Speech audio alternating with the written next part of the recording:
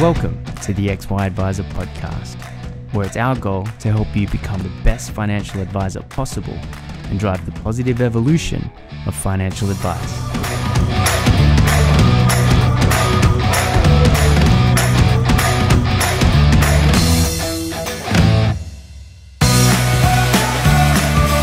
Hey guys, Ben Nash from the XY Advisor crew, and I'm super pumped to be introducing this brand new series we're about to kick off all around the 3 Ps of plan, produce, profit. Now, the XY team spent a lot of time thinking about what makes a great financial advice offering, a great financial advice business. And what we distilled it down to was that there are 3 key elements that you need to get right to have any level of success in your financial planning business. The first is about planning and how to plan an epic service proposition that's engaging for the people that you want to work with and compelling to drive real results within your business. The second is about producing, and that's about being efficient in your business, streamlining things, maximizing the benefits of technology to run a scalable and profitable advice service. And then the third is profit, which is all about getting your message out to a bigger market. How do you attract more people into this awesome offer that you're running efficiently and scalably? So I'm taking over the next 15 episodes. We're going to have 15 advisors, going to be 100% advisors. I've had a bunch of fun with the recordings that I've done so far, the interviews, and I've got a few more great ones to come. So I hope you enjoy this series. This episode is proudly sponsored by FE Analytics. Now, a number of XY advisors have already discovered this one-stop, easy-to-use tool that helps with investment research, analysis, portfolio construction, ongoing monitoring, and client reporting. Find out how FE Analytics can help you improve your business process, manage your existing client base, and win new business by contacting Bruce Jenner via bruce.jenner, Jenner, at financialexpress.net, or visit financialexpress.net for more information. All right. Names. Nagle, Nagali. Mr. Nash. Mr. Nagle. Mate, thank Mr. you. Nagle or Sir will be fine. Sir, my lord, is that all? My lord, as they would Game of Thrones fire. But mate, thank you for joining us. Casual Friday today. Casual Friday today. On a Thursday for myself as well. Mate, we're talking here all in this Plan, Produce, Profit series on how to plan a compelling service proposition, produce, which is what we're going to talk about today, growing scalably, and then profit, which is get your message to the masses, which we're going to jump into in a few weeks. But I know that Treysta, you guys got a pretty well-oiled machine there, so keen to pick your brain on a few things around efficiencies and how you sort of squeezing the most juice out of what you've got there, which is important when there's a limit on how much juice you've got to squeeze, right? Absolutely. Really, really important, my friend. Got to get the best out of your juice. That's it. Mate, so quick one. So for anyone that doesn't know you, which wouldn't probably be too many, but so Treysta is the business. Yeah, Treysta's a business. It's our 30th anniversary this year. So business started back in 1989. Holy shit. So yeah, we've seen, or the business has certainly seen a few iterations of the industry. That's a fact, and I think the business itself is reflective of that. In fact, it's probably quite nice that the business has evolved. It looks nothing like it did 30 years ago. Probably looks nothing like it did 10 years ago. Yeah. So I've been with the business for 12 years of that 30. So not quite 50%, but pretty close. Pretty good. Long service. As have some of the team's pretty stable as well. So there's a few that have been in that sort of 10 to 12 year side of things as well. So yeah, I think that stability is kind of important, and maybe goes a little bit towards efficiency as well. Yeah. And yeah, like a lot of other businesses, I suppose I'm pretty pleased that we dealt with some of the sort of things that were going on in the Royal Commission. Obviously that, you needed to be blind Freddy not to notice some of the things that were going to be coming up. So we'd sort of pre-planned for some of it. So I think the business is in reasonable shape to sort of take the next set of challenges on. For sure. And so you guys have got how many advisors in Treysta? So there are 2 parts to the business, which is one, there's a funds management arm. You guys are pretty closely linked with the implemented portfolios, mob, MBAs and IMAs and all that sort of jazz. But so on the advisor side, how many advisors? Yes, on the advice, we actually reshaped our team a little bit recently. So I think it was quite interesting. So we were at 3 advisors, and the support team as a ratio was liked, by industry benchmarks. Yeah. So we sort of probably touch a little bit more on business analysis, but we spent some time looking at, where we thought we had some funnels and blockages and those sorts of things, and we decided to essentially reduce our advisor numbers by 1 and actually re-resource the support mechanism. So we are, I suppose, 1 down on the front line, but actually we've increased the backup troops. Right. And we're just sort of working through that at the moment and doing some analysis around that to see what that's looking like. Yeah. But what are you doing to control the ginger to non-ginger ratio in the business? Not very much at the moment. I think we got that one about right, so not too many concerns around that. Right. So yes, actually, I think stressing a business actually reveals its weaknesses pretty quickly. Yeah. And that's not always a bad way to sort of think about how you recruit, because often we think we know what we need, or we go to the obvious. But sometimes just allowing the business to stress a little bit and find out where the weak points are is a really good way to sort of say, right, actually, that's a bit where we need to up our resources.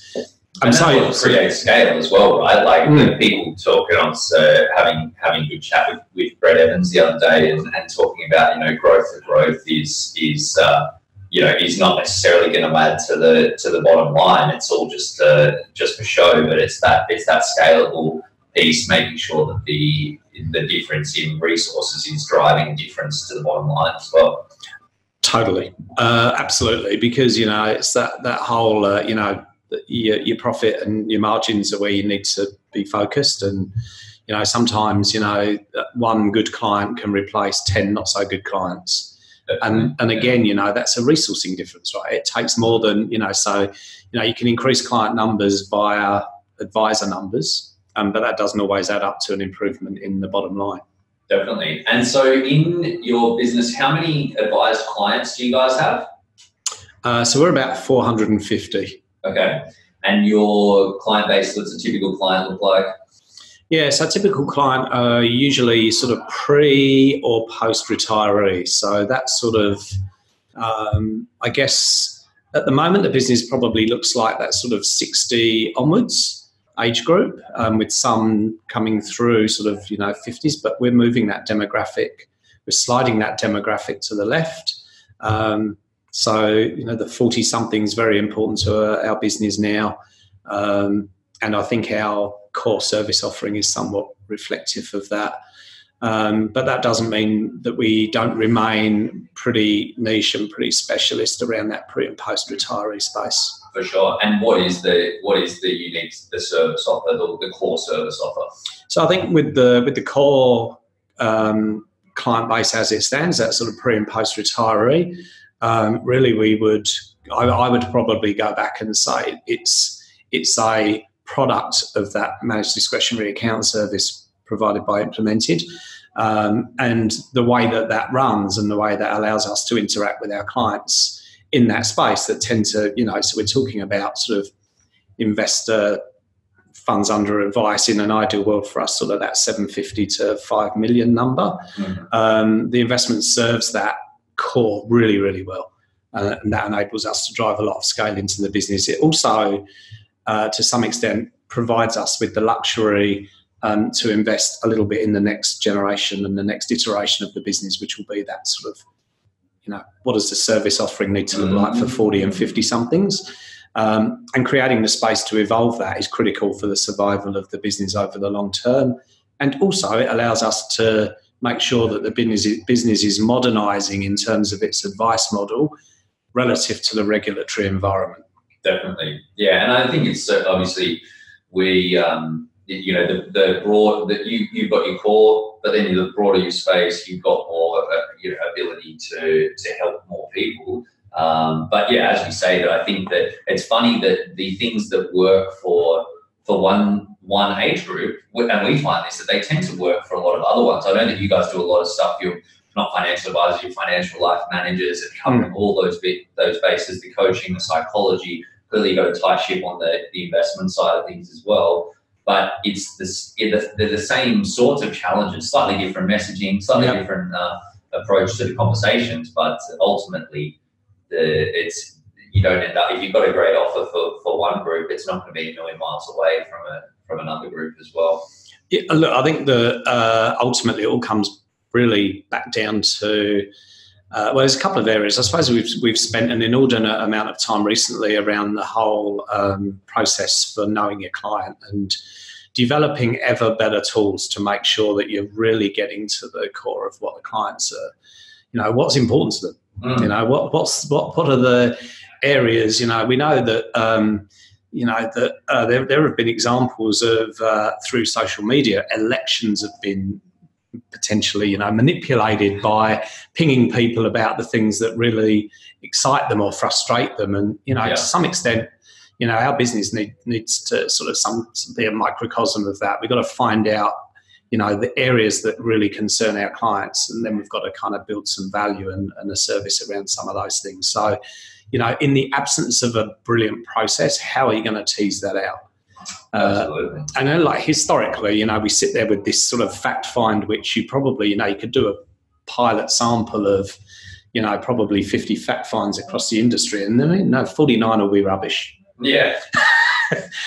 So, it's going back, and then also sort of finding a way to deliver the fact find to a client in a better way as well. So, what technology can you deploy which makes going through that process more acceptable and to some extent more stimulating and engaging for a client, right? So they're kind of going, wow, this is cool. They're enjoying the process.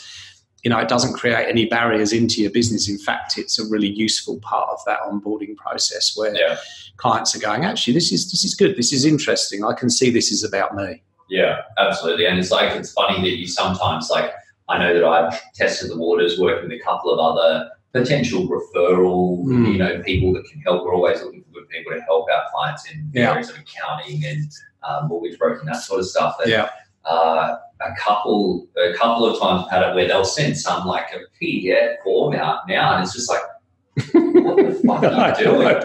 It's like you one, half of this information we have, and two, why on earth would you print this out and fill it in and sign it? It's like, oh my god, no. So it's pretty extraordinary because as we spend a lot of time again as a team sort of thinking, trying to put ourselves in the shoes of the consumer as opposed to members of the team within the business. And sort of every time we try and create either a process that we're putting our clients through, it's like, actually, if this was us, how would we feel about this? Would we be kind of, and you presented with a type of forms that you've just spoken about, you look at it and you just go, really? I don't want to do that. So, it's not the greatest start to a business relationship when you kind of go, oh, geez, really? Yeah. Exactly. Make it easy for me. How can you make this easy? It needs to be compliant, but how can you make it easy? Or how can you make it more engaging? How can it feel that what I'm doing is actually going to get a better result for me?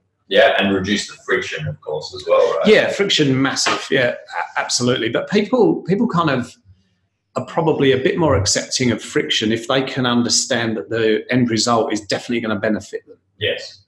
And, sometimes in terms of the things that you're asking people, I kind of go, I kind of understand why I'm being asked this. I can see that this is going to get me a better outcome. Mm. Yeah, it's. I think that the user experience, and that's part of this. This efficiency piece is a big one. Where we're all compared against the things that everything's amplified now. Where if you can't get somone set up with something in 7 thumb strokes or less, then it's difficult. So I think it's something that thankfully the technology enables, but it needs that, I think, the user experience first. Yeah. Approach. So Look, I'm interested. Okay, so like a dozen years in the business, pretty significant amount of time. Clearly, you guys have got this pretty tight offer on the investment space. I know you've done a lot of stuff with your processes, CRM, that sort of stuff. But can you give us a bit of an overview on the journey in that dozen years or so of the business, in relation to efficiencies and how you approach things, how you figured out what to focus on? And then how to roll from there. Yeah. I'll try. There's a lot happened in 12 years. If you can remember. Yeah, I think I can. The Alzheimer's not quite come on too far as yet. But I suppose the journey that we've had is common for a lot of businesses that have been around over that period of time. Probably less common for some of the newer businesses. So, some of the businesses within the XY community, thankfully, haven't had some of the frustrations of the past, which is quite nice not to have those anchors. The not so good part is that you don't know what can go wrong, so the lessons are harder to learn because you've not seen so much. But certainly, one of the things that we would have, so 12 years ago, you're basically sitting inside of licensees. And that big licensee model is, 12 years ago, we were kind of kicking and screaming against it for all of the reasons that have just been played out in front of the Australian population. Yeah. Were you guys with AXA or something? We were, which then fell into sort of Genesis. Yeah.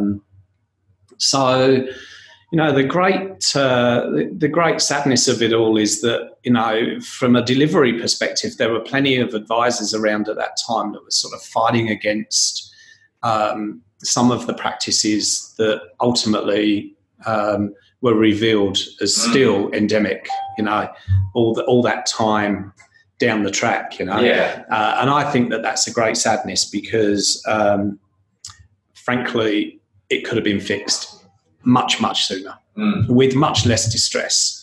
And, there's a lot of difficulties going on in the industry at the moment. And, there's a lot of advisors really doing it tough. There's a lot of people leaving the industry. And, the advice community to some extent has to take a level of ownership for that. So there were not enough advisors at the time fighting against the licensees to get things changed. There were too many people taking checks, too many people that were compliant. The checks were too big. The checks were too big. But where did it actually, now you kind of, you would question the value of that. It was a big number at the time, but, what does that do relative to what a modernised business might be worth now? So it's kind of interesting. Yes. So the frustrations of a licensee, that environment which was driven by sales, driven by in-house product, driven by compliance. Yeah. None of those three features were anything to do with the client. All the while working within a supposed fiduciary environment, which is quite interesting. So it's kind of no surprise that the industry sort of landed up where it did. So. And with all that, the fact that the licensees weren't compliant, that they were compliance and sales centric, they weren't client centric, meant that the tech stack often imposed on businesses within those licensees was primarily about compliance, about protecting the license. Lowest common denominator. True. Business model, right? It means that even if you're a really great advisor, you are working to the rules of the worst advisor within a licensee. Yeah.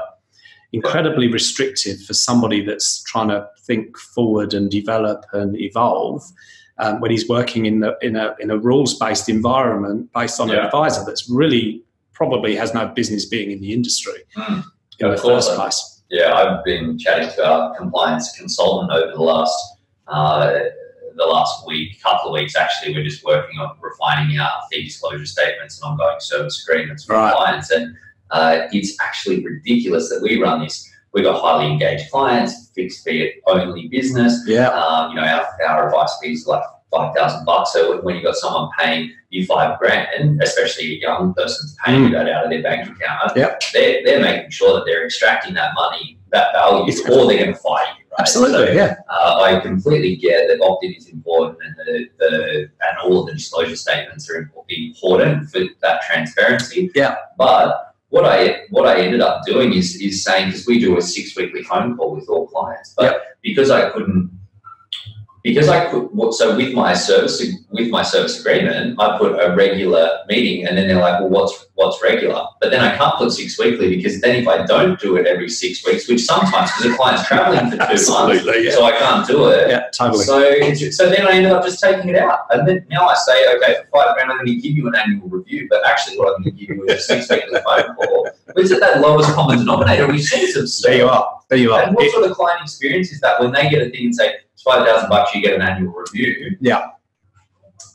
Oh, look, mate, the world is upside down, and I absolutely echo your frustration. The problem is, of course, that regulation is a laggard.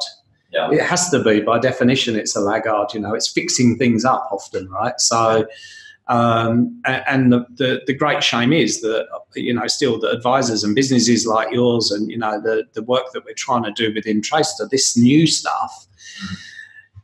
Really isn't necessarily for the client's benefit, as you've just explained. It's really, again, to go back to stop people doing the wrong thing, and it's ticking the box stuff and lowest common denominator.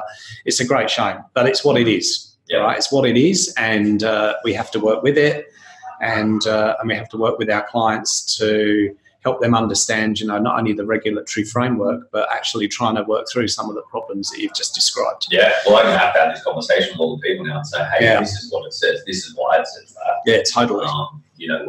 But sorry, yes, I interrupted. So no, you're right. The technology confines of the INSTO model. So we were being, we had, so there were technology platforms that were delivered by the licensee that were calibrated to protect the licensee, and not really, it wasn't, the software wasn't designed to create client engagement, better client experiences. It wasn't created even to support great service, actually. So we kind of, we're sort of moving on through the 12 years now, but we ultimately freed ourselves of that licensee. And then when we actually went out and got our own license, which is something that I'd always advocated for, because 18 years ago when I arrived into Australia and moved into financial services and financial advice for the first time, I looked at the framework and I could not understand the concept of this licensing regime. So I rather naively, and it's the only reason that we did it, by the way, we rather naively immediately got our own license. And we did that because I had no reference points on anything that which is, it's too hard, it's too expensive, and it's hard to maintain. This was an absolute illusion that was popped out there by probably big licensees, right? So I was really grateful, to be able to sort of take Treysta through that process. That freed us up. So we essentially kicked out a piece of software which probably a lot of the advice community still use. What we wanted to do was to put a piece of software into the business that essentially was client-centric. We wanted that to be the CRM. Essentially, that's the bit that talks to your clients in an ideal world. So we wanted to put that at the center of our business. We happened to choose Salesforce. And then, I suppose, when we did that, it was quite a radical leap. There really wasn't a lot of Salesforce users in the industry at the time, certainly not for a practice the size of the Treysta business. We had to bolt other bits on because obviously Salesforce couldn't write an SOA and, sort of things like that. But we were prepared to do that because as far as we were concerned, how we produce an SOA doesn't really impact the client. As long as they end up with a good document, it doesn't matter, right? So we didn't need a big clunky piece of software that was there really to produce this document. We wanted to have the client experience at the fore. The problem is with Salesforce is that it's a big beast. You take it out of the box and it's sort of, wow, that's nice. Look at all the things it can do. I know, And then you start to write checks to obviously to make it fit the business. And, and I think that like any other, we've been on a journey with Salesforce. We actually got to a point, I think, where that it really is, it sort of does it runs our business now. And we're now on the next evolution of our Salesforce journey. And we've partnered with a business called Wealth Connect.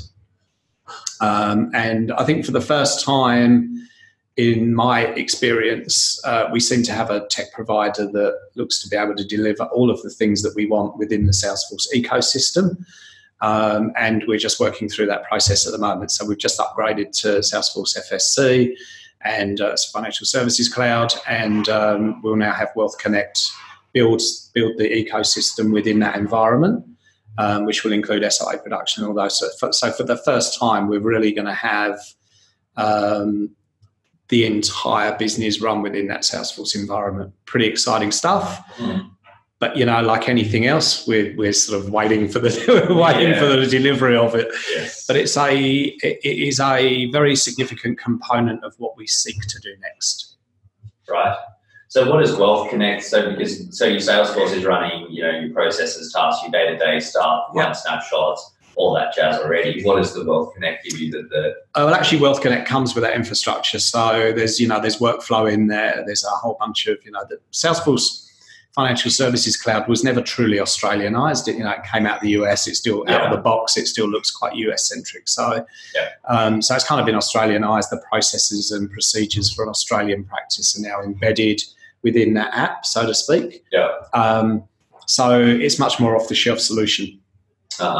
And then, and clearly the ability to not necessarily require any sort of third-party providers outside of that to produce other documents is obviously you start to pull your infrastructure back to that single space, which is really it's exciting. Like I said, it's we're working on this stuff. It's work in progress.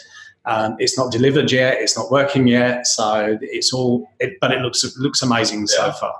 I find that as CRM, so we've been on this journey Salesforce based as well for I think coming up to 3 years at the end of this year, and it's a forever project. Like I think we follow a business planning and management methodology similar to like the Rockefeller habits or the traction tools or that sort of stuff, where you've got your key priorities for the 12 months, break them down into rocks with your 4 month sprints, whatever. And it's just an always rock is like, what's the next step with the CRM? How can we drive a bit more efficiency? How can we make the reporting better for our internal staff? How to make it easier for us to work together as well? So I think that if you want to, obviously we're talking all about efficiency of this series, that's sort of the core. Like I don't see how you can run an efficient operation without having some sort of a consistent focus on doing that as well. And I think that the joy of Salesforce is the beauty and the curse is that you can do everything, but it's it's sort of future proof. And I know that even a lot of the guys that run some of these advice tools, businesses, that they say it's hard for them to do great financial modeling and document production and workflow management and via CRM as well. It's sort of hard that you get the best of breed, that extra 10% that you get from using the best tech in each part of your stack. You end up getting a much, an exponential sort of uptick in your output. Totally. The other, you mentioned it before, when you're sort of putting your fee-for-service agreements together and being very careful that you're delivering on everything that you promise. How do you create a great document without, potentially over-promising and under-delivering, as you say, not necessarily in an intentional way, but they can say, if you under-promise always, you're in safe space. But I think that the technology can help. It has to support the client experience. Because they're getting ever greater technology from banks. Our life is now surrounded with technology that makes things easier, and our industry has probably struggled and hasn't really kept up with that. So what Salesforce has, of course, is the ability to create fantastic client portals. You can create a wonderful two-way mirror into your business from a client perspective. You know, and I'm looking forward. We've not been able to achieve that thus far, and I'm looking forward to us being able to deliver that in the course of the next 12 months. Because, you know, clients have an expectation to be able to see information very quickly and readily, and more importantly, in a format that they select. Yeah. Right? So it's really not for us anymore to decide what our clients want to see or what they can or can't see. It's, you know, because one client will really want to see something completely different from another. And you've got to have an ecosystem that supports both. Sure. And, you know, that's kind of what we're working really intensely at the moment in trying to determine what that looks like. You know, this isn't something that we're going to be able to do in the next month, the next 2 months, but I certainly think within the next 12 to 24 months, we're going to be seriously advanced in terms of creating almost like a widget-based ecosystem where our clients can select what they see. So let's take a step back for a second. Think about when you guys went and perhaps the focus has always been there on efficiency, but when you started jumping right into the efficiency side of things, how do you figure out where to start? That's a common thing that I hear from people. How do you prioritize? Well, we sort of prioritize based on creating scale within the business. So we really, you know, you can see pretty quickly within your business where you run out of space quite quickly. And you've just got to avoid it, because if you do, you know that your capacity is limited and significantly restricted. You know, and I guess the obvious example is if you're trying to run model portfolios without a discretionary mandate, your ability to service 5, 10, 15, 20 clients really well is probably okay, but you start to get 40 to 60, and you know the potential for error or treating clients differently. You know, client A gets a completely different outcome to client B because you spent more time looking at client A's portfolio, or he asked more questions that you reacted to. You know, none of that made sense, and also you get completely bogged down. So, you know, running portfolios that have flexibility, the ability to customize, you know, a discretionary mandate running across them, which means on a day-to-day basis, the advisor doesn't need to be involved in that. It's being taken care of. The advisor needs to be brilliant at communicating the service, which is really important. But that frees up a lot of time when you are not burning energy researching a whole bunch of different managed funds or you know, stocks or whatever it might be.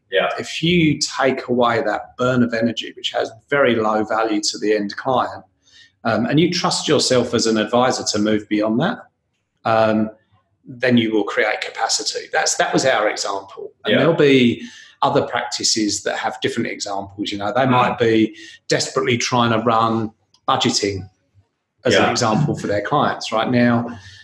Working with a client at that very granular level is labour intensive, even with some technological support. So you have to think to yourself as a business, how many clients can we service without dropping standards?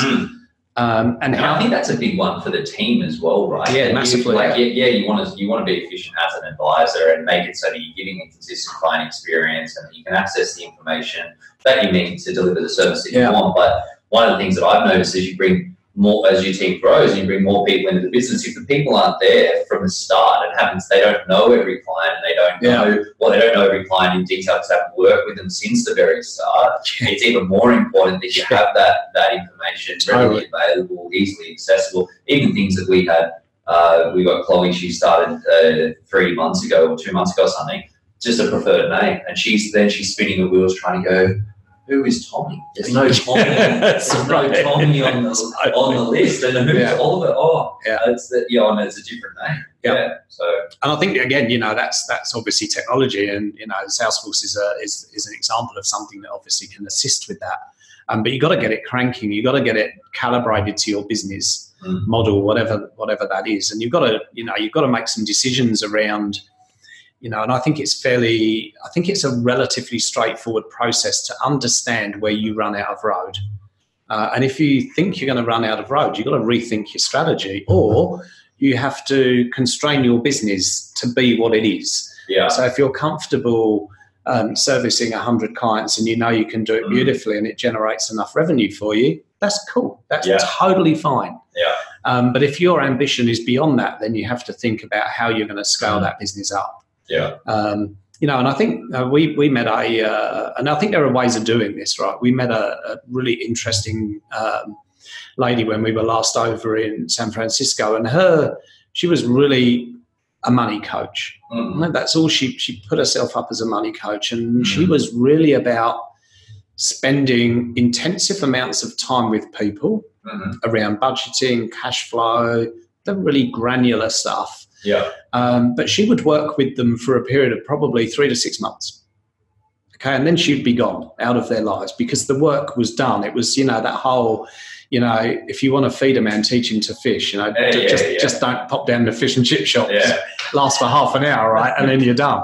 Yeah. So it's a little bit like that. So she kind of goes in, gives the clients the tools. And I just sort of thought to myself, that's a really interesting way for a business to think about scale. So they could, they can pull in somebody like that into their business to work with their clients intensively for 3 to 6 months. Yeah.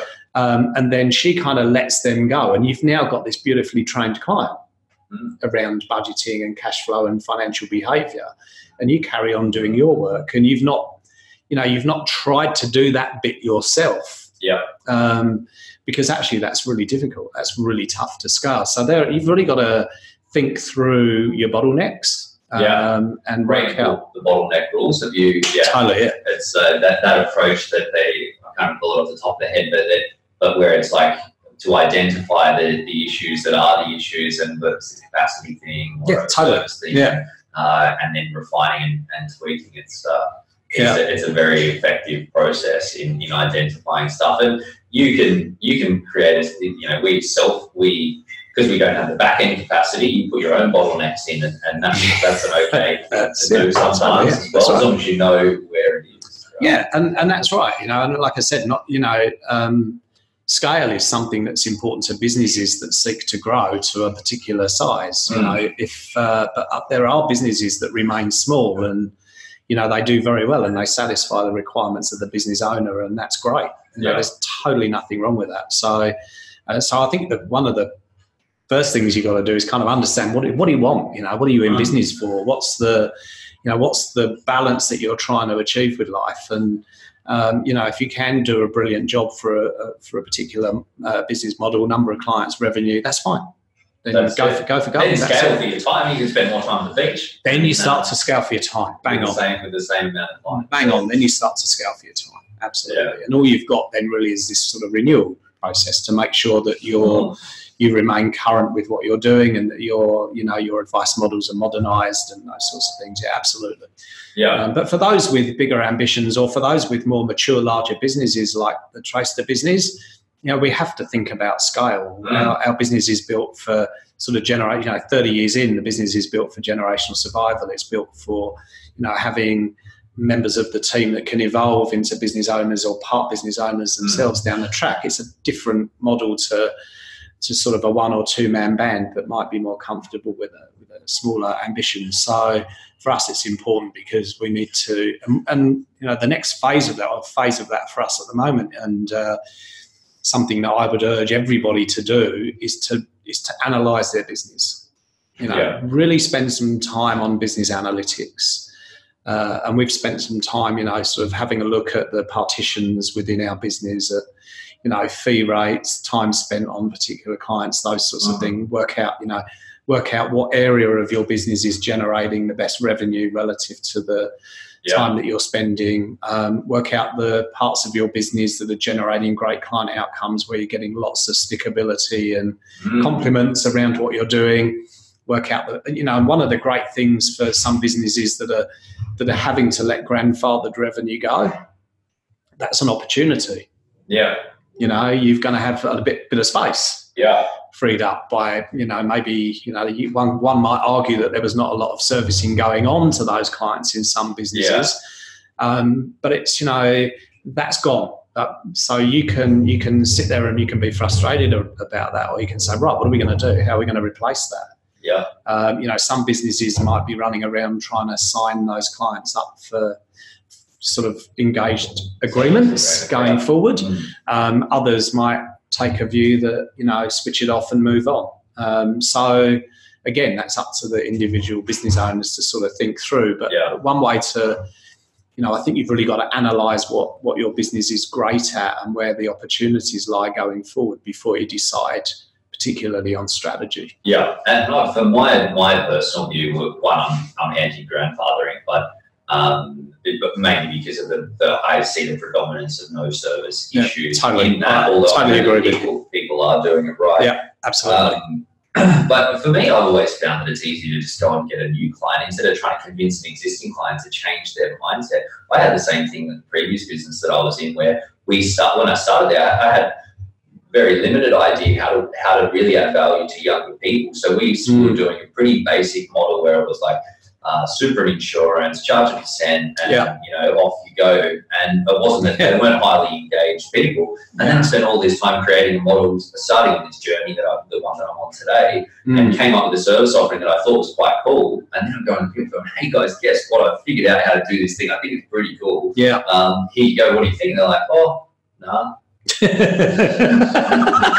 going to stick with that. Or they would change, and then they would opt out because it wasn't what they wanted, the thing that they bought in the first place, and that's the thing as well. So I think it's an interesting one. So tell me, when you're looking at the analytics and seeing where's profitable, because I think that's a really, really important part of efficiency that a lot of people overlook. It's easy to look and go, oh, well, let's automate this document and let's do this thing, build a tech stack and do this other thing and use a Zap and connect some stuff and, happy days, I'm efficient. But looking and going, well, where's the profitable segment of my business? Where's the right place for me to be spending my marketing, attention, time, money, potentially, whatever, is a big part of it. So how is that enabled by the CRM, or how did you actually tackle that analysis? Well, to be honest, it could and should at some point, and going forward, part of the rebuild inside of Salesforce is to strengthen the business analytics. Right now, spreadsheets. Yeah. Spend some time. Except it's inefficient. Like I hate it. It's inefficient. I hate it, and it's not immediately reportable and it's not immediately renewable. But for us, it was sort of a once-off project that we were looking at, so it's okay. Yeah. And we absolutely recognise that we need to strengthen our ongoing business analytics within Salesforce. Yeah. But we'll build it around the model, which is essentially, where's the, what are we really great at? Where are we really doing well in terms of satisfying client objectives, meeting their needs, and all those sorts of things? What do our margins look like in that space? And then how are we allocating the business resources to serving that bit? Yeah. And what you often find, it's a classic, it's 80-20 rule, is often the case. And most businesses that do the analytics, they'll come across it. And then, far often it's kind of go, oh, well, 80-20, that's what people talk about. It's happening to us as well. And that's how you kind of move on.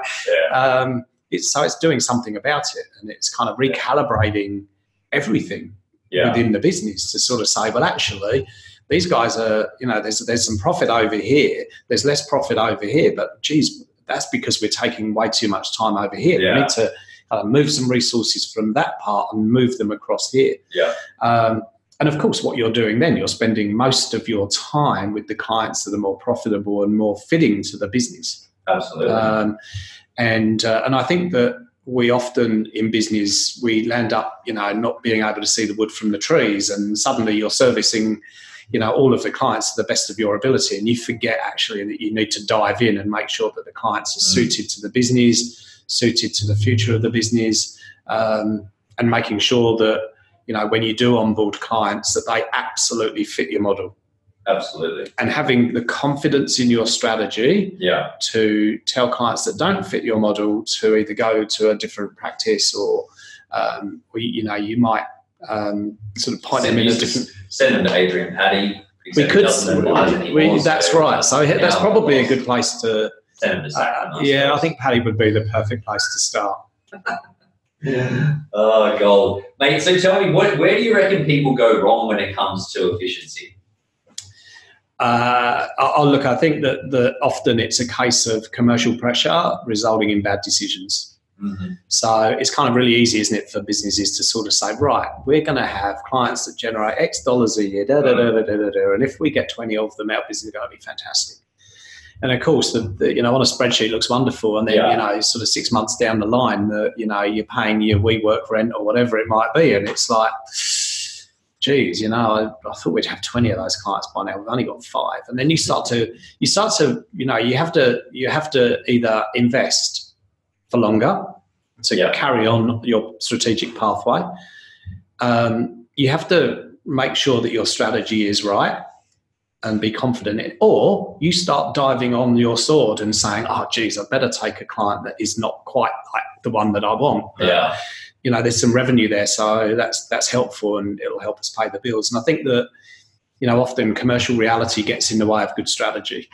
So you're saying that the thing is stick to your model, because that then allows you to be more efficient because it's your model.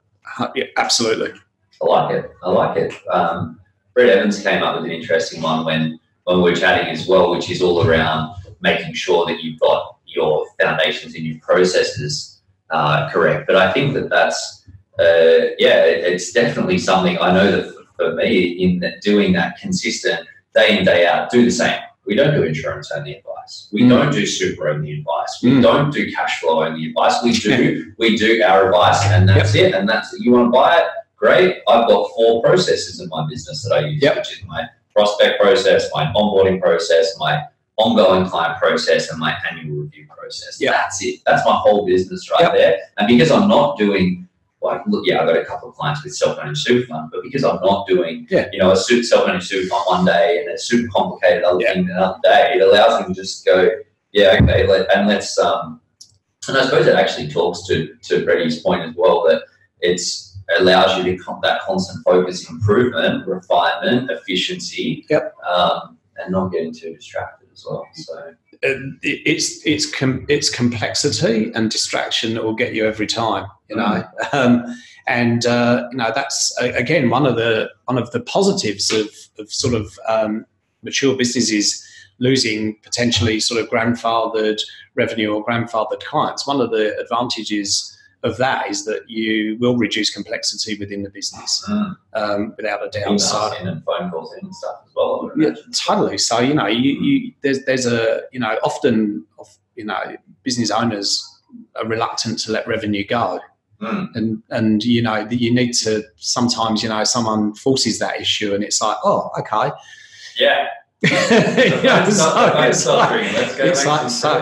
totally, and then you have the ability to regenerate, and I think that there's businesses that do regenerate will come out of it much more strongly. There'll be the future of the industry will be brighter because of it, even though right now it seems pretty painful, and it feels like, well, it has. The industry's been under attack. Has it probably gone too far? Well, maybe. Who knows?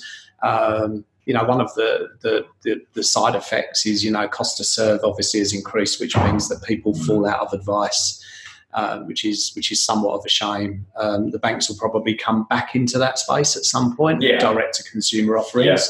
AMP, we're talking about this yesterday, right? So I think that stuff, totally right. Because the unfortunate thing, as I see it, is that we're charging. Well, it's okay for me, and I've had this criticism from a few people before that I go, we're charging $5,000. Okay, I'm working with people that can pay it.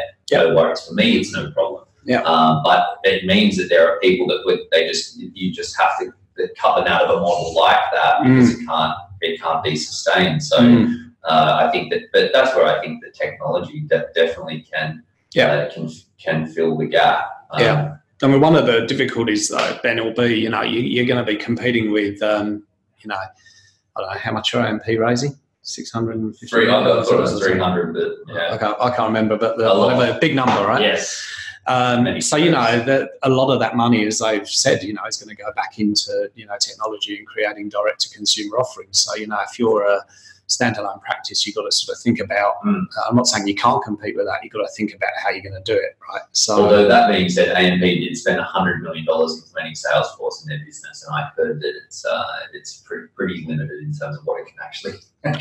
Still, maybe that $300 million spend still holds out some hope for us. Yeah, well, maybe. Money doesn't always solve the problem. There's plenty of examples where it hasn't. But, you know, I guess what I'm saying is, you know, obviously the big financial institutions got a lot of financial muscle in terms of building technology, which isn't cheap. But, you know, one of the great vibrancies within the XY community is the ability of people to share information. You know, they're using free plugins and they're getting stuff to work, you know, and that's awesome.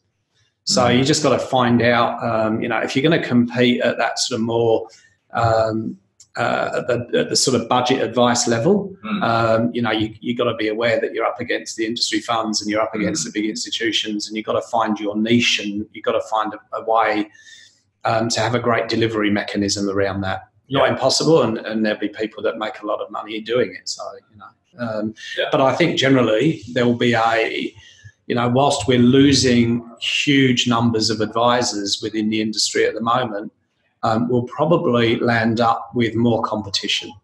Yeah, and I think it has to lean to people to trust more in advice when there's not you know, they're paying a 3% admin fee for their shitty old super fund, and they're wondering why it's never going up. Yeah, like, that's right. Yeah, when that sort of stuff goes and everything's 100%, then people go, oh, actually, super's pretty good. Yeah, that's right. Yeah, totally. It's like, wow, my balance is growing. What happened? Like more than what I'm putting. Mate, that's great. So tell me, if you guys were to go back to the drawing board and start from scratch, what would you have done differently from in relation to efficiency going? It's a really difficult question to answer. I guess what I probably I think that it goes back to the point that I raised before, which is, you know, if you've got a strategy and you've got a model that you believe in, I think you have to really have the confidence to go through and discharge on that. And if it's not working, change your strategy. But whatever it is, keep to your strategy. Yeah. Don't have a strategy and then kind of go, oh, well, we'll kind of do that on the side a little bit. Yeah. And we'll keep this strategy, but if, you know, we'll sort of, you know, fill in the gaps with this other stuff. And I think that probably, if I sort of rewound 5 years, I'd probably say, right, I'm going to be a bit more purist around the approach. Because where we've remained, you know, I think where we've tried to do that, we've had our greatest successes. So, you know, I would say, you know, you have a purist business model, and it's been nice that you know, you've created that from the beginning pretty much. Yeah. And you've run with it and you've stuck with it, and it's delivering results. And I think that, you know, the lesson, more difficult for a business like Treysta that's 30 years old, and, you know, it's kind of been, you know, it's had its different iterations, but, you know, but I think, you know, certainly if you can look forward to having a model that and a strategy that you stick to, and you're really confident, you know that you're great at what you do, you service clients, you deliver value for money, all that stuff. You've got to be in good shape, right? Yeah. And I think that I would say if there's anything I would have changed, it would probably been, you know, sort of running along with a more purist version of what we were doing, because where we remained true to ourselves, we definitely got the best results. Awesome. Love it. Focus is always good. Totally. Cool, mate. Well, look, I know we could talk about this all day, but a few quick ones for you before we go.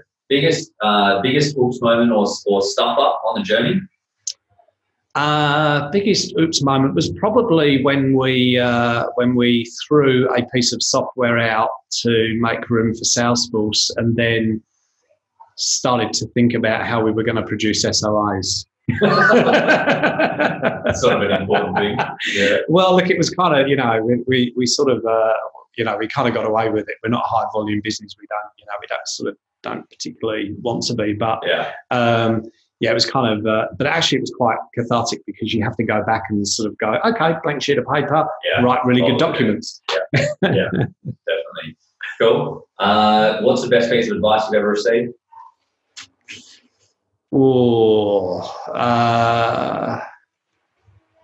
I think it was probably early on in the piece. The guy that I originally started to work with, which, you know, was about when you create a document, or, you know, but it doesn't matter, a modernized version, that might be a slide deck, whatever. Just make it really fantastic for a client to read. Mm-hmm. Get your numbers consistent, you know, don't have stuff jumping around like, where did that number come from? Yeah. Then you're there scratching your head, I'm not really sure. So just great, consistent documents. That's stayed with me. Yeah, love it. Good, and also good for the user experience to what we were talking about before. Totally. Cool. Top tip for teams? Top tip for teams? Team, how, you know, working with the team, managing the team. Look, I think creating a collective sense and of where you're going and what you're trying to achieve. Making sure that everybody's on the journey, everybody understands why you're on the journey, and everybody believes in the journey. I think that's awesome. If you can all, we're actually, at the moment, we're kind of doing some work around that, actually, just to try and make sure that everybody knows what we're doing and why we're doing it. Yeah. And just basically getting people excited about what we're trying to achieve. Right? Yeah. Yeah, I think that's super important. That's actually, we're doing a similar thing at the moment as well. And it's easy that you've got parts of the business where you're sort of toiling away, but sometimes it's like the forest with the trees sort of thing. And that's totally super powerful when everybody is, when they have that alignment. Yeah, I'm in production, but hey, I know why these things are being done this way. I know why Mark's pedantic about the numbers not jumping in from everywhere. Like, I understand that this delivers better client results. Yeah, totally. Yeah. And last one, what's your spirit animal? Oh, spirit animal. Tortoise. Tortoise. Just to random it up a bit. Very good. I expected something there. Yeah, there you go. Well, I'll leave you to do the psychological unraveling of that. Mate, thank you very much. Mate, it's been a pleasure. Always a pleasure. Yeah, good stuff. Good on you, mate. Well done.